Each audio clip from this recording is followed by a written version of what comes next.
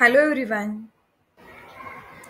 I'm Ms.D.P.Babar, working as an assistant professor at AISSMS IOIT Pune.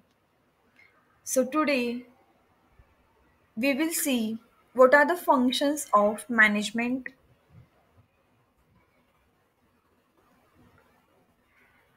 Management has been described as a social process involving various kinds of responsibilities for economical and effective planning.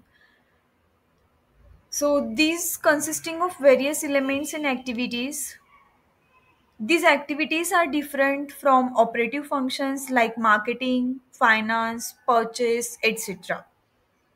So rather than these activities are common to each and every manager is irrespective of his level or status.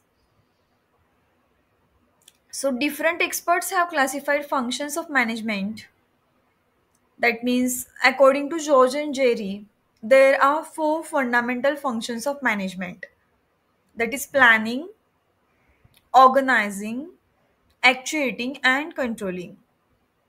According to Henry Fayol, to manage is to forecast and plan, to organize, to command and to control. Whereas Luther Gulick has given a keyword post-drop where P stands for planning, O for organizing, S for staffing, D for directing, Co for coordination, R for reporting, and B for budgeting. But the most widely accepted are functions of management given by Kuntz, that is planning, organizing, staffing, directing, and controlling. We will see one by one. So, planning is the very basic function of management. It deals with checking out a future course of action and deciding in advance the most appropriate course of actions for achievement of predetermined goals. According to Kuntz, planning is deciding in advance. That means what to do, when to do, and how to do. So bridges the gap from where we are and where we want to be. So a plan is a future course of actions. It is an exercise in problem solving and decision making. Planning is determination of courses of action to achieve desired goals. So, planning is very systematic thinking about ways and means for accomplishment of predetermined goals. And also, it is very necessary to ensure proper utilization of human and non human resources. Now, second function is organizing.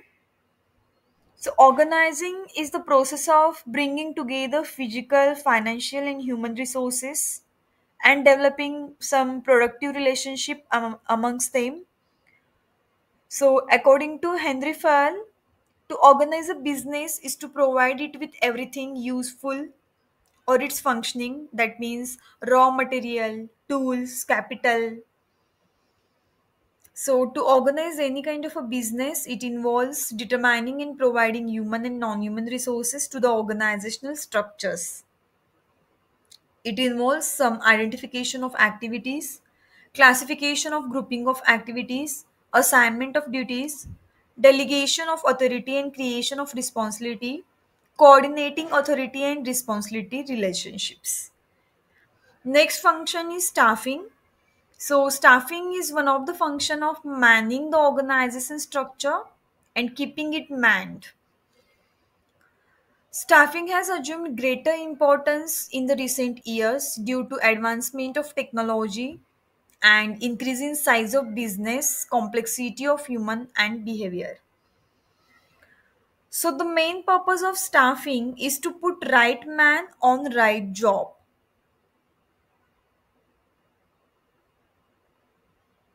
Next function is about directing.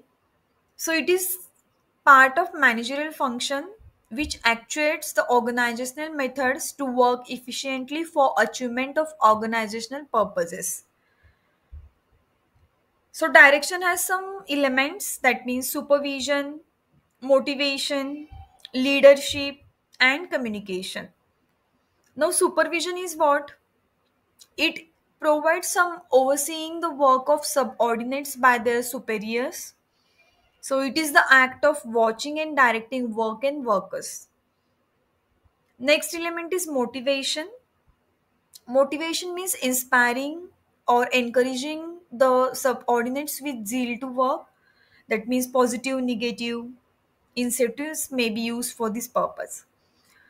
Next element is about leadership. So leadership may be defined as a process by which manager guides and influences the work of subordinates in desired directions. One more element is there, that is communication. So communication is the process of passing information, experience, opinion, etc. from one person to another person.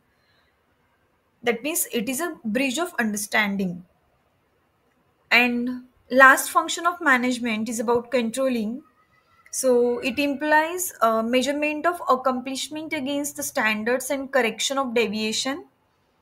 So the purpose of controlling is to ensure that everything occurs with the standards. An efficient system of control helps to predict deviations before they actually occur. So according to Theo Hamann, controlling is the process of checking whether or not proper process is being made towards the objectives and goals. According to Kuntz, controlling is the measurement and correction of performance activities of subordinates in order to make sure that the enterprise objectives and plans desired to obtain them as being accomplished or not. So controlling has some steps, that means establishment of standard performances, measurement of actual performance, comparison of actual performance with the standards and finding out deviation if any, and corrective action. These are the some steps under the controlling.